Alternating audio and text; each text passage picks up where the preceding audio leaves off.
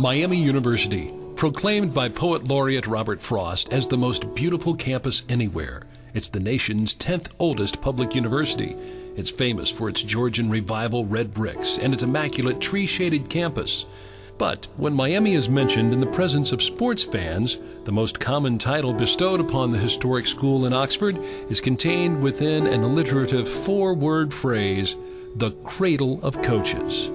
The careers of many of the most famous football coaches in the history of the game have roots to Miami. Names like Woody Hayes, Paul Brown, Weeb Ewbank, John Pott, Bo Schembechler, and Ara Parseghian all learned their craft at Miami.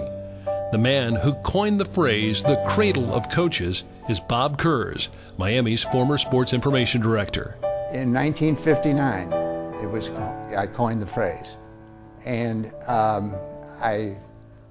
the coaches at that time were Red Blake at Army, and Paul Brown and Weeb Ewbank in the NFL, and Ara Parseghian and Paul Dietzel at Northwestern and LSU, and John Pott at Miami.